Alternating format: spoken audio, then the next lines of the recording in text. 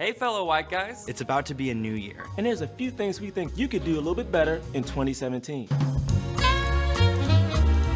First off, try to recognize that America was never great for anyone who wasn't a white guy. Can we all just agree that Black Lives Matter isn't the opposite of All Lives Matter? Black lives just matter.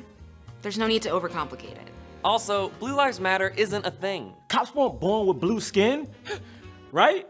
I mean, yeah, they weren't born blue. Stop bragging about being woke. Stop saying woke. Learn what mansplaining is, and then stop doing it. Oh, and if you're a judge, don't prioritize the well-being of an Ivy League athlete over the woman he assaulted. We all love Beyonce, and yeah, she's black, so of course she cares about black issues. I'm talking to you, Fox News. Feel free to take Kanye West, though. You guys can have him. You know what you did, Kanye.